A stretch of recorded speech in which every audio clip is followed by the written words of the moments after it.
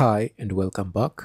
So in this video we're going to see how you can install any script on a subdomain. So I want to use Magento, but if you want to install WordPress, well and good. The process is just the same. So before you even get started, you have to know that running something like Magento on a shared web hosting is a bad idea, because at some point if your store gets popular, and not even that popular, you're gonna get an email from them telling you that, hey man, you're using so much of our resources, you need to upgrade or move. So if I were you and I'm planning to run something like that, I would just go for a VPS, and VPS is very affordable these days. If you go to Valtra, you're going to find a $5 server. $5 server is enough for you to run Magento. The only advice I would give you is don't install Magento and run it on Apache and Nginx. You can use a Vesta CP. Vesta is a control panel, a free control panel, and if you use it, just make sure when you're installing it, you install the Nginx plus PHP FPM, and that will enable you to run any website with very minimal resources. Like I run my WordPress website right now on Valtra using the same setting, PHP FPM and Nginx, and I mean, the resources that I'm consuming are so minimal. I can install so many more websites, and I'm not using an expensive server. It's very affordable. So if you want to run things like this, just start using VPS. It's not even that complicated. And after I do this tutorial on Bluehost, the next one I'm going to do is going to be about Valtra and how you can install your websites, how you can run any website on a VPS. But I'm going to use Valtra as my demo because it is the one that I currently use. I personally like to tell people about things that I've used. I don't tell people about things I haven't used. So that's why I'll be using Valtra. I've also used DigitalOcean, but not as much as Valtra. The skills you're going to learn in that course, I haven't created it yet. They will be transferable to any VPS that you'll be using, whether it's DigitalOcean or any of those others. So that's it for the intro part. So let's just go ahead and install Magento on a subdomain, and I'm just going to start by clicking on one-click installs. And then of course, let me run down the scripts so that I can find the one that I want, which is Magento, and I'm going to choose, I don't know whether Magento 2 is here. I can see Magento 1.9. I can see Magento 2. Is there a search? No, there is no search. Oh, who cares? I'll just use the Magento 1.9.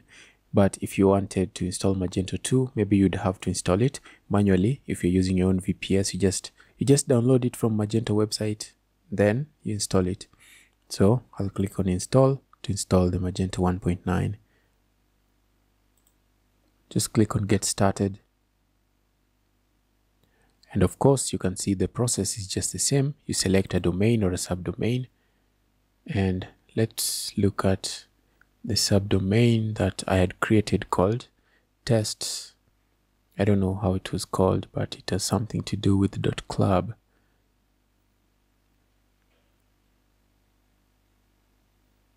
Yeah, abc.club. So I can use abc.club, and I don't want to install it in a directory. I'll just install it on the root, and I'll go next. And then you can give your website the information that you want for it, like the admin first name. I'll just call it admin last name, sys, and then the email address, and then the admin username. Yeah, I'll just leave it as admin, but of course you need to change yours. And then I will use password as my password. Of course, you have to use something that's secure.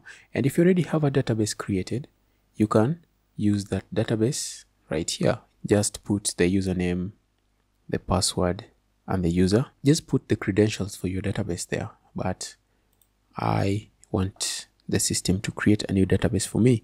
So I will go next.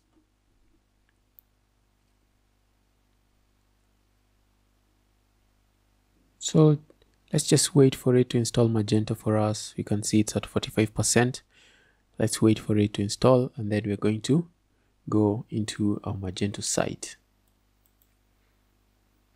So you can see the installation failed, probably because of the resources. there are probably certain limits in the PHP file that I can't get access to. So if you want to do something like this, you probably have to do it manually. And the way that you do that, you'll just download Magento, and then you put Magento inside of the directory that you want to install it. And then you'd create a database and connect to that database, and that will work because it doesn't have to use any scripting to do that. You'll just be installing Magento. If you want to run an e-commerce website using Magento, the last place you should be looking into is a shared web hosting. Just use VPS because VPS has become very affordable.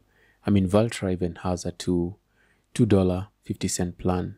It isn't really as expensive as it used to be. So nowadays you can run your website on a VPS at a more affordable cost than you'd run it on any shared web hosting. Like let's take for example WP Engine. They're a WordPress intensive, let me just call it WordPress intensive web host, and their plans I don't think they have a plan that is less than $20. So if you want to run your website there, you have to pay so much money for those services.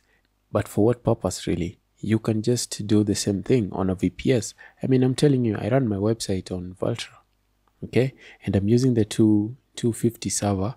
I'm just doing an experiment with that to see how much traffic that can support.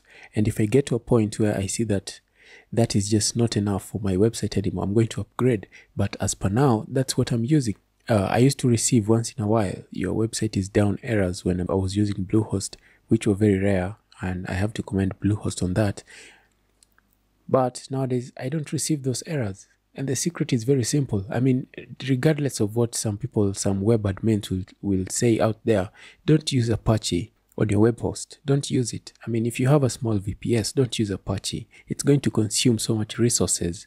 And why are you going to use Apache while you can use Nginx with VestaCP? And VestaCP comes with the configurations ready. You don't have to configure anything. You just install VestaCP. Make sure when you're installing it, you choose the option for Nginx and Apache, Nginx and PHP FPM. Because if you choose the one for Nginx and Apache and you want to run it on a server that has less than 2 GB, you're going to experience website outages after every 3 hours, you know. So just take my advice. If you're going to use a VPS and you're running WordPress, just forget about Apache, okay?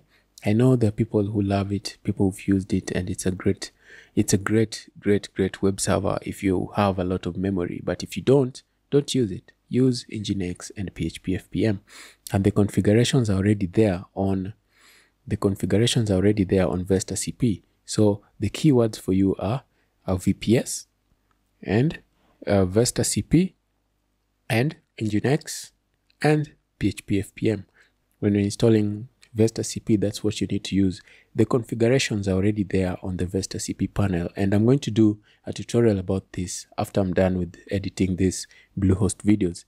And I'm not even going to try and rectify this because I don't really need Magento for anything right now. I was just showing you how to install it, and if the installation is not successful, then there's nothing I can do about it right now. So that's going to mark the end of the tutorials in this Bluehost tutorial. And in the next video, I'm just going to come in and remove the domain I assigned and just finish up the course. That's all I will be doing in the next video. I won't be teaching you anything new. So if you have any questions, make sure you let me know, and I will see you in the next video. So I'll see you in that next video.